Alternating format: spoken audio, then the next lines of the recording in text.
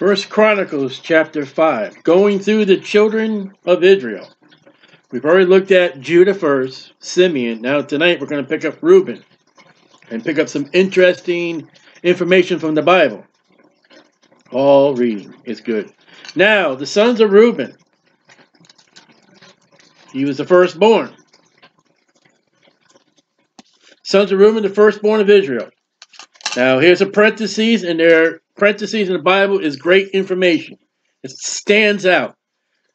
For he was the firstborn, but for as much as he defiled his father's bed, his birthright was given unto the sons of Joseph, the son of Israel.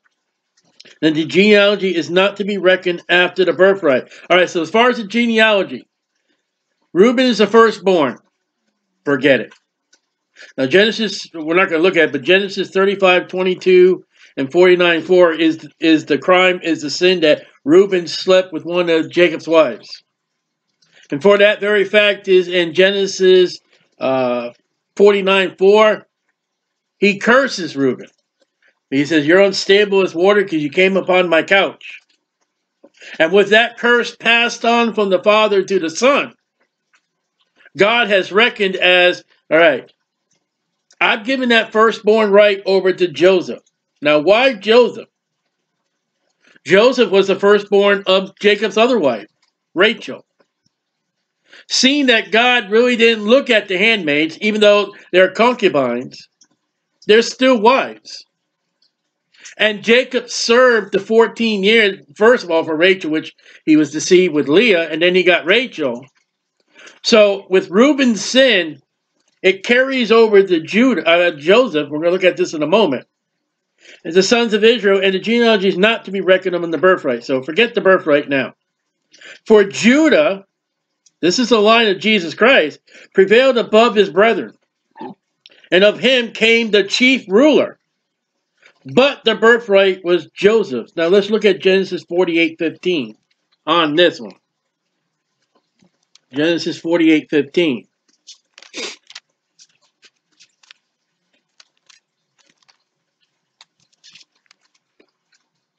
And as far as the other firstborn, you have Rachel's son, Joseph, 48:15. Now, in the law, there was a provision that if you have a wife, that you have two wives, and the wife that you really, really love, and that's this story here, and the wife of the hated had a firstborn, you can't make the wife that you love, her son, the firstborn, when in reality the firstborn was of the hated. You can't do that. But that's not the case here in the law. Though Leah was not the one that was loved, it was he that Reuben was the firstborn. The sin of Reuben. He lost his own birthright. So Genesis 48:15. And he blessed Jacob, and said, God, be whom my fathers Abraham and Isaac did walk, the God which fed me all my life long this day. Verse 22. Moreover, I have given to thee one portion above thy brethren, which I took out of the hand of the Amorite with my own sword and with my bow. Now you run that over to John chapter 4. And that's the well where Jesus came and met the woman. And it even gives a note in the Bible that this is the parcel of land, the well that Jacob gave Joseph. And it shows up in the line of Jesus Christ in his ministry. But Judah is the one, and it speaks about in the Psalms, and it speaks about in the book of Hebrews. When it comes to Jesus Christ, the priest, it says of Judah, you know, that wasn't the priesthood. And Lord willing, if we can do this one night, I hope we can. Chapter 6, Lord willing, we're going to get into the Levites.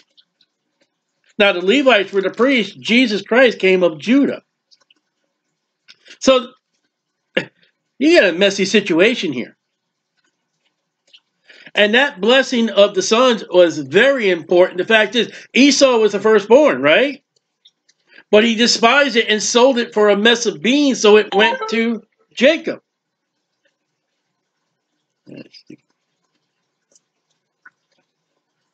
Computer's acting up. All right, so we see Judah first because of Jesus. Simeon's next, maybe because Judah has swallowed him up.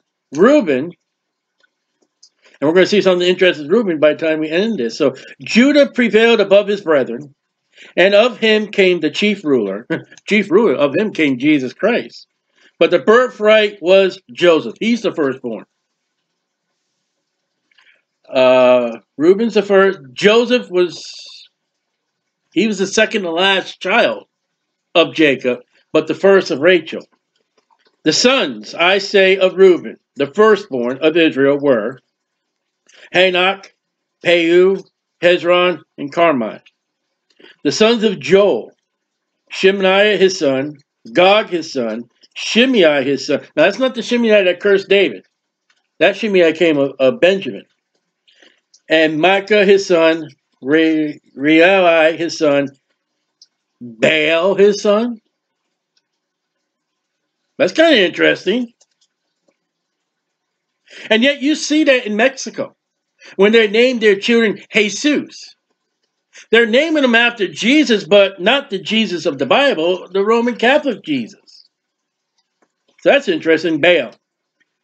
Where's Reuben gone? And wait till you see where Reuben goes by the end of this chapter. And Beriah his son, whom Tiglath-Pileser, king of Assyria, carried away captive, he was the prince of the Reubenites, and we're going to get at this at the end of this chapter. But here's Reuben going into captivity. And his brethren by their families, when the genealogy of their generations were reckoned, were the chief, Jael and Zechariah. Bela the son of Ezaz, the son of Shema, the son of Joel, who dwelt in Arar town, even in Nebo, a town, and Baal-Meon, a town. Eastward he inhabited unto the entering of the wilderness from the river Euphrates, because their cattle were multiplied in the land of Gilead, that's east of the Jordan River. That's not in the promised land. Remember, Reuben settled on the wrong side. Oh, look at our cattle. Look how great this area is for cattle. Oh, Moses, can we have this land? And they're thinking about their cattle. They're not thinking about God. You notice how cattle, that's a great God amongst people. Cattle, cows, hamburger. And in the days of Saul, King Saul, they made war with the Hagarites, who fell by their hand, and they dwelt in their tents throughout all the east land of Gilead, other side of Jordan. And the children of Gad, all right, here's the other tribe. Reuben, Gad, and half tribe of Manasseh stayed on the wrong side of the Jordan River. Over against them, the land of Baasha city, and unto Salcol, another town. Joel the chief, Sepham the next, Jenai, Shaphat, in Bashan, that's a town. And their brethren of the house of their fathers were Michael, and Meshullam, and Sheba, and Jorai, and Jachin, and Zia, Heber, 7. These are the children of Abihail, the son of Huri, the son of Jarah, the son of Gilead, the son of Michael, the son of Jesiah, the son of Jadu, the son of Buz. I wish they were all like that, Buz and Joel. And the son of Abadai, the son of Gunai, chief of the house of their fathers. And they dwell in Gilead and in Bashan, 2 cities, and in her towns, and in all the suburbs of Sharon city unto their borders. All these were reckoned by the genealogies. That's the first time that word shows up. And we saw genealogy the other day in chapter 4, verse 33, genealogy. Now you got genealogies, chapter 5, verse 17. And we've gone through all kinds of lists. And here's where it first shows up. In the days of Jotham, the king of Judah, in the days of Jeroboam, king of Israel. So now we're dating ourselves. And the sons of Reuben, and the Gadites, and the half tribe of Manasseh, these are the ones that did not go into the promised land, of valiant men were able to bear buckler, that's like a belt buckle kind of thing for harness your armor, a sword, and shoot with a bow, and skillful in war. I mean, you don't want to mess with these guys. They were warriors. Were 40,703 score that went out to war. And they made war with the Haggites, and you mentioned that in verse number 10, with Jether and Nephish and Nodab. And they helped against them. And the Haggites were delivered into their hand and all that were with them. For they cried unto God in battle. And he entreated of them because they put their trust in him. Now here is a good thing. The Reubenites, the Gadites, the half-tribe of Manasseh, they are in battle. They went to start a battle on the wrong side of the river. And they say, God, you're our help. God, you are our stand. God, you are our warrior. God, you are our all in all. And God says, I like that, and gave them victory. They're the children of Jacob. They're the children of Isaac. They're the children of Abraham. God bless them in those names. And they took away their cattle. Now they got more cattle. Of their camels, 50,000. Look at it. Going to name it. And the sheep, 250,000. And of the asses, 200. And of the men, 100,000. You want to do a comparison. Compare that to what Job had in Job chapter 1. And there fell down many slain, because the war was of God. So when God's on your side, victory. Now notice that God is on their side. They are relying on God. And they dwelt in their steads unto the captivity. See, up to the captivity, they were doing fine. They were like we read the last chapter last night. They went into the fat pasture. They went in there and drove out the Hamites. When they drove out the Hamites, they took their houses, they took their garden, they took everything. This is exactly what Reuben, Gadites, and half-tribe Manasseh did. They went in there, conquered them, the Haggarites, and they took their houses, their barns, already built, already had gardens, had the land for the cattle. Verse 23, and the children of the half-tribe Manasseh dwelt in the land. They increased from Bashan city unto Baal-Hermon city, and Senir city, and unto Mount Hermon. You know, that's the mountain's name. And these were the heads of the house of their fathers, even Epher, Ishai, Eliah. That Eli, that's, you know, Eli is, Jesus said, Eli, Eli, Lama Sabachthani, Eli, my God, my God. That Eli, my God, El, Jehovah. That's almost like my God, my God. My God, God. My God, Jehovah. And Azariel, and Jeremiah, and Hodaviah, and Jehadiel, mighty men of valor, famous men in their heads of their house of their fathers. Now, those, we don't get into Hebrew and Greek like that, but when you got that El in a word, that's Jehovah. Bethel. Beth means house. El, house of God. Dan means judge. Daniel, judge. El, God, judgment of God. God is judge. Those Hebrew you can know. You'll see that throughout the Bible. And they transgress. Okay, now we're running into trouble. Now they left God.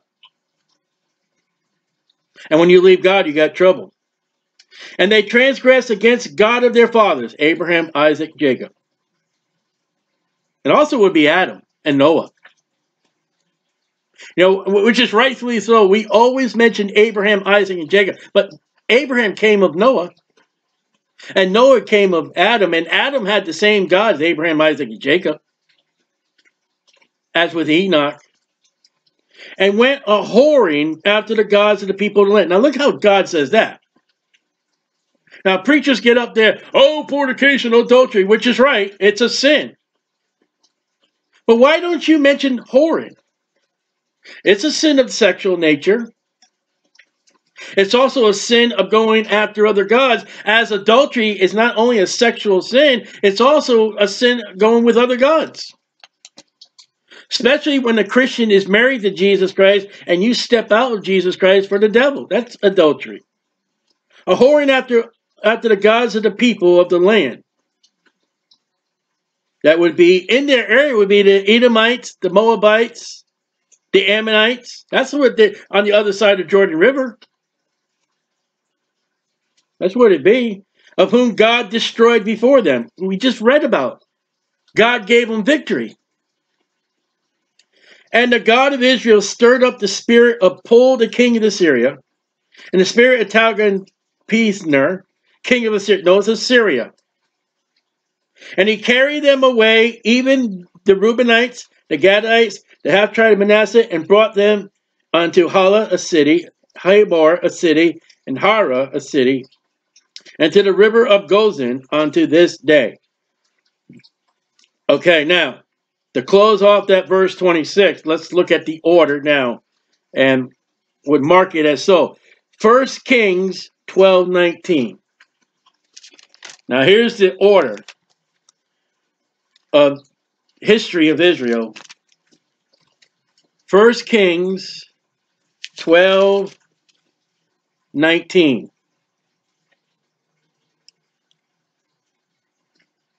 And approximately, I mean, not exactly, this would be BC 931.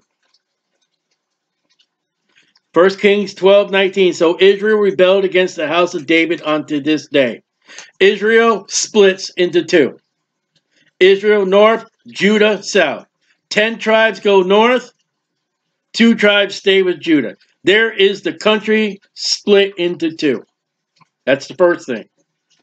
About BC 931. Now, number 2 is right where we're reading right now. In order. And they got, between 4,000 and 1,000. They don't give a specific date. Here in 1 Chronicles 5:25. Reuben, Gad, and the half-tribe of Manasseh go into captivity. The nations that stayed on the wrong side of the Jordan River. Assyria comes and brings them off. They're out. They're the first group to go into captivity. 2 Kings 17:6. 2 Kings 17:6. And this is the order. And you don't learn this order until you go to 1 Chronicles. And now it's kind of mentioned in the Kings, but you go over it and you miss it. And 2 Kings 17:6, approximately BC 722. In the 9th year of Hosea, the king of Assyria, that sound familiar? Took Samaria and carried Israel away into Assyria and placed them in Hala and Harbor and the river Gozan and the cities of the Medes. That's the first time that shows up, Medes. Now, did you just see what happened there? That if you don't read Chronicles, Assyria brought Israel north, the 10 tribes, to where Reuben, Gad, and half-tribe Manasseh were. Hi, guys. How you doing? Well, when you were, what happened to you guys? We did the same thing you did. What? We sinned against God. We were driving out of our land. Isn't that interesting? That when you study a scripture with scripture, that the Reubenites, the Gadites, the half-tribe of Manasseh ended up, or I should say the 10 tribes of Israel ended up where the ones that would not go into promised land. And it's the same sin, going whoring after gods. Now, 2 Kings 25:8, which we just read not too long ago. 2 Kings 25:8. And this would be approximately 588 BC. And I've got some years here I'll mention again. But for 2 Kings 25:8, in the 5th month of the 7th day of the month, which is the 19th year of King Nebuchadnezzar, king of Babylon, came Nebuzaradan, captain of the guard, servant of the king of Babylon, unto Jerusalem, and he sacks Jerusalem. And Jerusalem is carried away carried away into Babylon in their captivity. So Israel splits. Half tribe Manasseh, Reuben, and Gadites, they go into captivity by Assyria. Israel north goes into captivity by Assyria. And then Judah goes into captivity into Babylon. And again, 931 would be the nation divides. And these are not exact dates. Trying to read my writing here. In 721, the 10 tribes, Assyrian captivity. 606, Babylon invades Jerusalem. 597, the second time Babylon comes into Jerusalem. And in 586, the final time Babylon comes into Jerusalem. So the order is, and when you come with Chronicles, there it is. And we find with Reuben, he doesn't really get things right. So now where we leave off in this chapter, only Judah's left. And Simeon. And the next son we pick up, they're carried captive. For going a whoring after other gods. And when you go whoring after other gods, God's not going to bless you. You can't say God bless us when you got other gods.